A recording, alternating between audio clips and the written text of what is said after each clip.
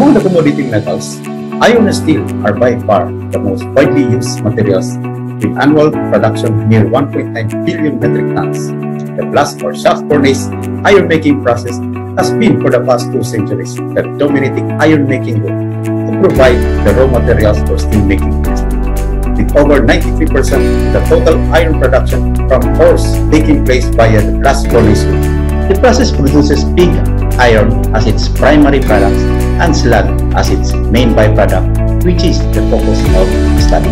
In 2018, the Mines and Geosciences Bureau conducted a project using low-grade nickel laterite ores as feed material for blast or shaft furnace iron making process, to which the produced slag contained significant amount of scandium, the metal of interest to be recovered in this study via dry digestion and precipitation methods.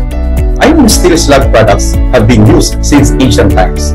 The materials are among the world's most versatile materials, which are engineered advantage similar to gravel.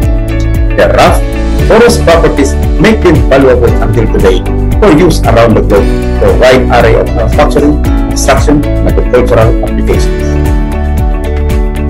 Scandium is classified as a rare earth element widely distributed in the Earth's crust without the affinity of forming exploitable high-grade primary scandium deposits, and up to now is mainly obtained as a byproduct from various hydrometallurgical processes.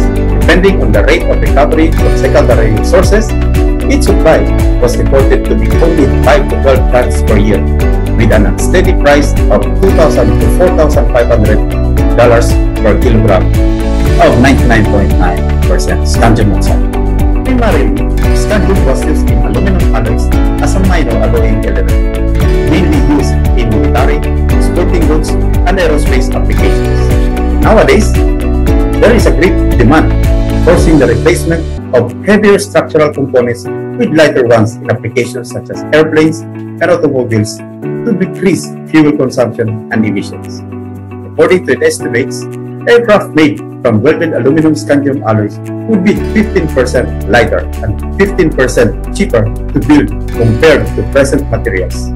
Moreover, the use of scandium in solid oxide fuel cells is another important and promising area where an urgent demand for scandium exists. Scandium also offers arrays of applications in laser and lighting, as well as potential use in transmission lines and the marine industry.